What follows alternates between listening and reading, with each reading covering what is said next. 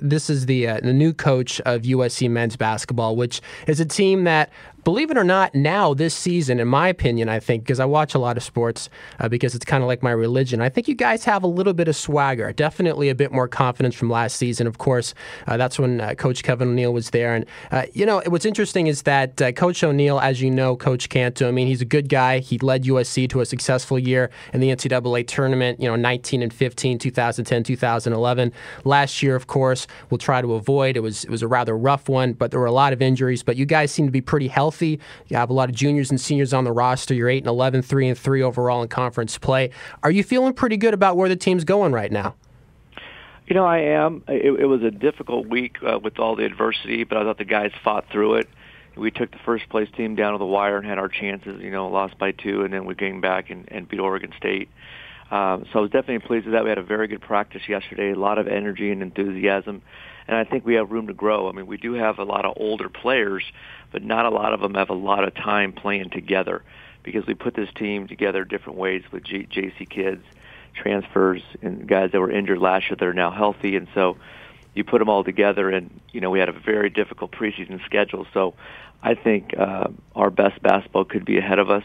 And I think in this situation, we're just trying to get better every day and put us in a position to be playing our best, in February and into March.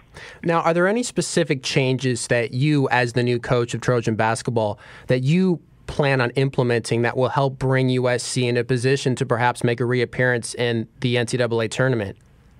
Well, the first thing I've emphasized is pushing the ball.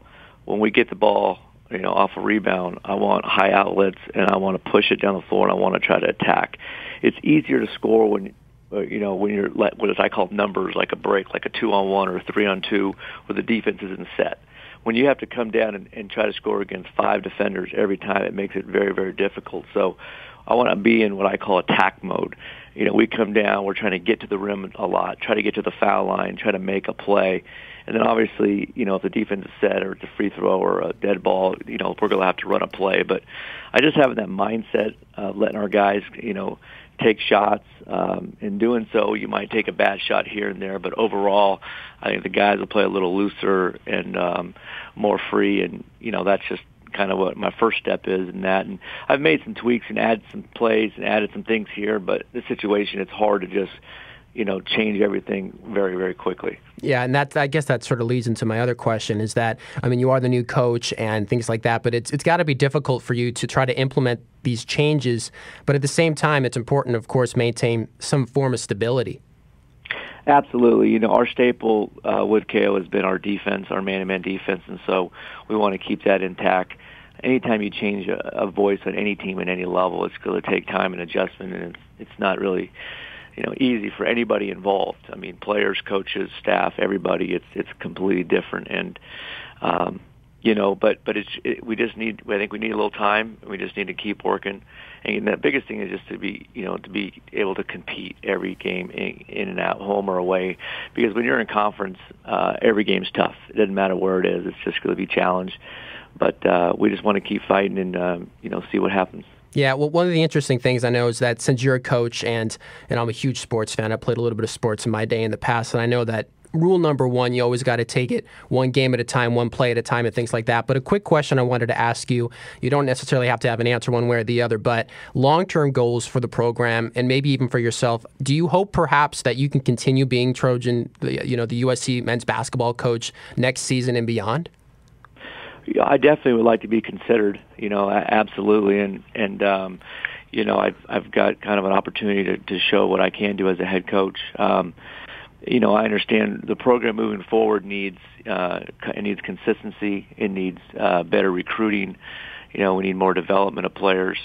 I've been here 12 years, so I've seen, we've had years where we went to Sweet 16 and we've won a Pac-12 or Pac-10 tournament, and, we've got 5 guys in the NBA right now playing really well. And so we've had some success. So I've seen it, when we've been good, and I've seen it when we've dipped. And so I do have a vision of kind of, I think, what it's going to take. And number one is recruiting. You got to get good players. Number two, you got to play a style of play that attracts recruits. And then number three, if you do that, people will join in and support it. And then everything kind of comes together. So, yeah, that would be my plan, or for the plan for the future coach. I'm just trying to kind of keep everything intact right now and keep the guys focused. And just keep them playing hard and, kind of take it from there. Yeah, of course, you want to keep the ship sailing in the right direction. And what's interesting, I think, is that we can talk a lot about statistics when it comes to shooting percentage and rebounds and things like that. But I have an interesting stat that kind of goes into what you're talking about with the recruiting and sort of the whole animosity and excitement about Trojan basketball that unfortunately past couple of years, and also you can make an argument, historically has been lacking because a lot of folks literally bleed football here, and basketball is something that they look to in the spring to sort of keep them occupied in the midst of checking websites to see who's going to be the football team one way or the other, recruiting-wise. But I think what's interesting is that, I'm sure you guys are aware of this, at the Galen Center thus far this season, the venue's only averaged approximately 4,000 fans per game, but when you guys hit the road, the opposition, their venue has averaged approximately 10,500 or so fans per game. I mean, that is a huge difference. Do you think that impacts gameplay at all? Absolutely. That home court, is a big advantage for that home team. Absolutely. I mean, with the fans, the student section right on the floor, I mean, it definitely is. And, anytime you go on the road, it's a challenge. It's a new environment. You have a different travel schedule, a different everything, a different environment completely. And so that can become a problem. But, we need to be consistent, we need to win, and we need to bring some enthusiasm into the program, and I think people will come and watch. And, traditionally, you do get big crowds for the UCLA game in Arizona, but to have people come, game in and game out, we got to be better. And after that last season, with all the injuries and we struggled, I think it's been tough to get people to come out, but we've got people here in the marketing department that are doing a great job. They're working, being creative and trying to get people to come out. And we had a good student section for the Oregon game. It was completely full, and I thought they were really into the game, and it seemed like people had a good time. So we just got to take steps in the right direction and, try to get it to where we know it can be. Awesome, Coach. Well, quick question, last one of the interview I might ask, is that something that I've noticed through the years is that the USC basketball team, I'm sure that, of course, you've noticed this as well. You guys play okay at home, but the big problem always comes on the road. Luckily, you did beat Utah. That broke a string of 14 road games that you guys lost. The last one, of course, coming in Riverside, November of 2011, which is a while back. Do you plan on is it a composure issue? Is it, because USC, I mean, it's the same team, the same guys, same talent. They're just wearing the red uniforms instead of the white.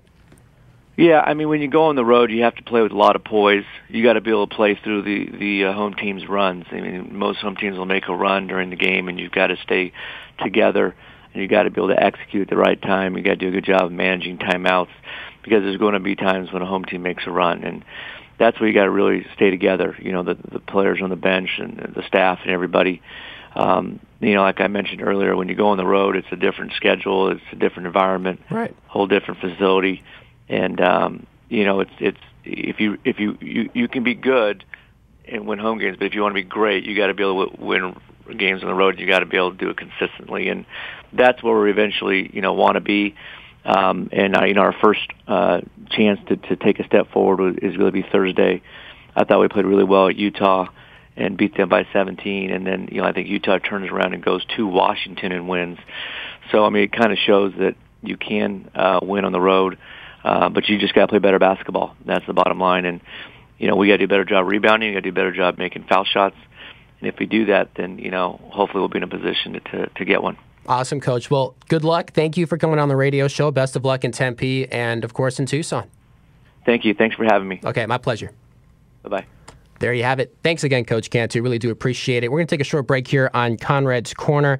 I play a little bit of Kenny G, a little bit of jazz to sort of ease us into this Wednesday morning. Thank you for listening, everybody. My name's Conrad Wilton. When we come back here on the radio show, we're going to have a top story, not about USC basketball, but we're going to still keep it in the sports arena. This one is a little bit more disturbing, of course. I don't know if you heard the reports, but there was a post-game locker room brawl after USC had their ASS's handed to them after the loss at the Sun Bowl to Georgia Tech. My name's Conrad Wilton. This is Conrad's Corner. It continues right after this.